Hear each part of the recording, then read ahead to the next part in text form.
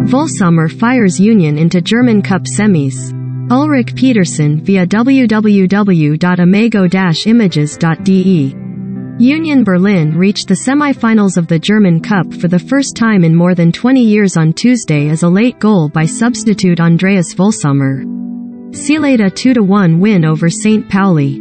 Voglsammer came off the bench to hit the winner in the last 8 tie and send Union into the last 4 of the Cup for the first time since 2001. Second Division St. Pauli took a first-half lead in Berlin when a free kick by Ghana midfielder Daniel Kofi Kiera found the back of the net.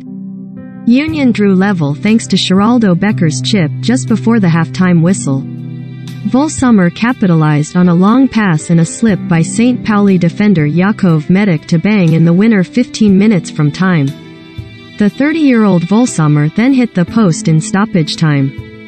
This is only the second time in the Cup's 72-year history that 4 second division teams made the quarter-finals, as most of the big clubs fell by the Bundesliga leaders Bayern Munich were crushed 5-0 at Borussia Mönchengladbach in the second round last October in a freak result which set shockwaves through German football.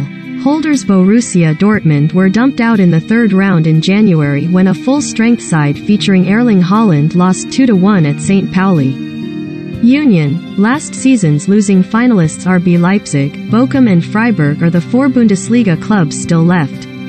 On Wednesday, Hamburg host Karlsruhe in an all-second division tie, while Hannover 96 hope to upset Leipzig.